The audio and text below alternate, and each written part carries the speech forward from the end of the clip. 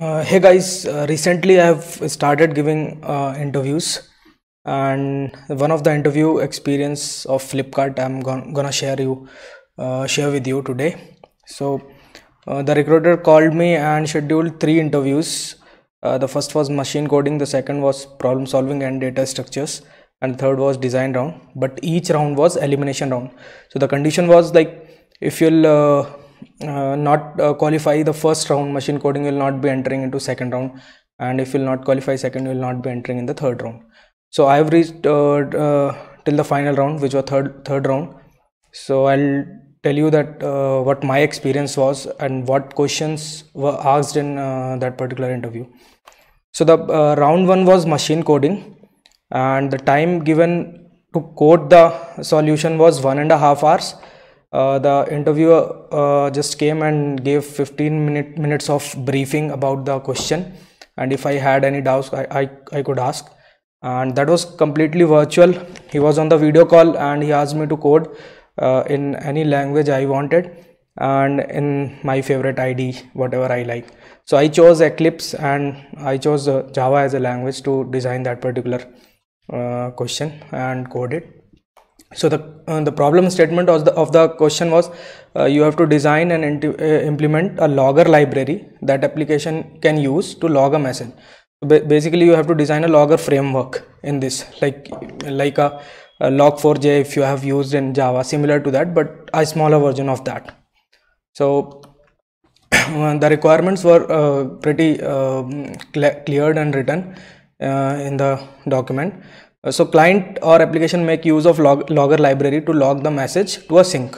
Sink is nothing but the destination where the message will be stored. Like example, if you want to log that message in the text file, or you want to just write it in the console or database, or even he said that now these three are the requirements, but you have to make your application such that it might add the another sync type also. Like if you want to send logs over network, so you kind of implement in a generic way that tomorrow if you have requirement, you can implement that also.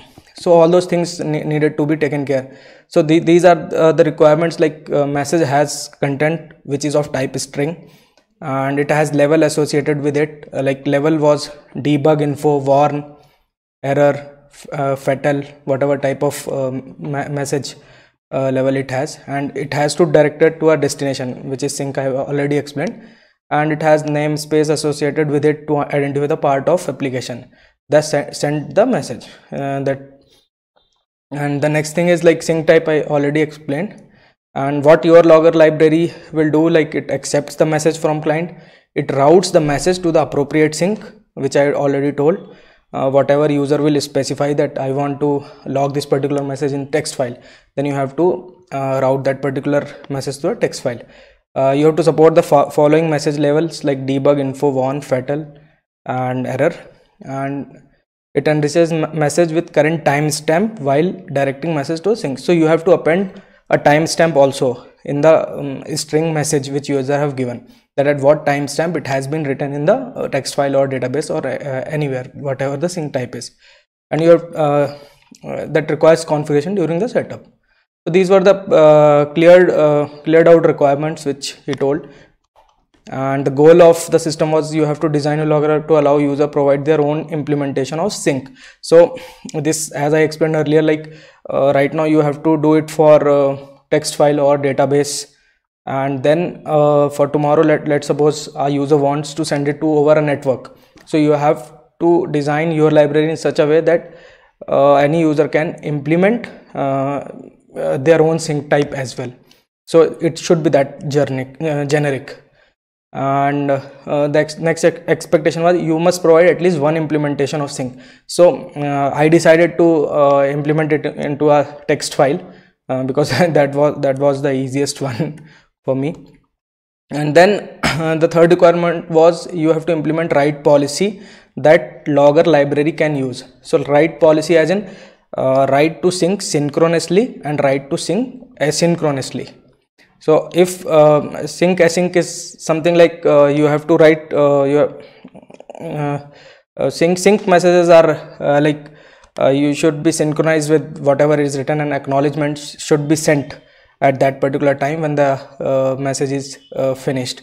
Async is like your application can continue to run and you have sent the logs to be written and they are written in the background. So this was also one of the expectations or goals of our system. But I'll tell you what my experience was. I completed this the above two goals, but the third one I was not able to complete. However, when the evaluation started, he asked me, then I told that using threads and all I can do this much, this implementation as well. So it was looks like okay to me. The evaluation criteria was you have to make abstractions, you have to do a entity modeling properly, like what kind of entities you will have in your framework. You have to use design patterns here, and it should be testable. Code readability should be good, and language proficiency you should have. Whatever language you are choosing, you should be good into that. You must have handled edge cases, like your systems should not fail for any, for example, a null point or exception or anything like that. And the code should be demoable. I mean, at least one of the implementation should work and you should show that it's writing that. So for me, what happened here, like I have already told that out of 3 goals I have completed 2 goals, but the third one I have started but could not complete in 1.5 hours.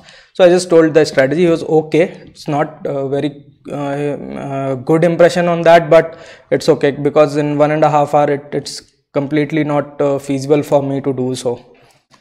And the second is round was data structures and problem solving.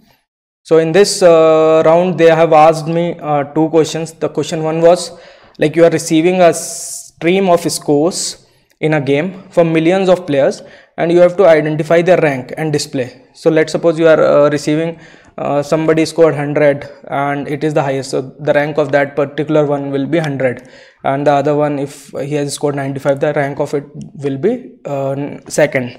Now if somebody else plays the games and his score becomes 105, so the rank of 105 one user will be 1, and 100 the person who has scored 100 will become second, and similarly the 95 score of the person, that rank will become third. So similarly you have to design, you have to give approaches. So I have given him one brute force approach, like I can have it in array and sort that, and as the results will come, what I'll do is like I'll place it in between, I mean whatever the score next will come, I'll place it in the right position so that the determining the rank will be easier for every score. So it was like a brute force. Then he asked, then I came up with some optimized solutions and all, and discussion went on. So this I've completed. And then the next question he asked me, like given the list of dependencies and mapping on which all other dependencies are dependent. So it's a kind of like Maven or Gradle, if you have used this sort of like jar files which are dependent on other jar files or something similar. So you have to come up with a strategy and code it like in the optimal possible way you can download all the dependencies. So this is I've given him the approach of topological sort, and I've kind of coded. He looks satisfied, and then that round got over. And then I've heard that I've cleared that round, and then the third round was design round. And in the design round, the problem statement was you have to design a Flipkart video application which is similar to Netflix or Prime video. So this was like a generic discussion, and it went for like 2 hours for me, as it was I think a final round as well.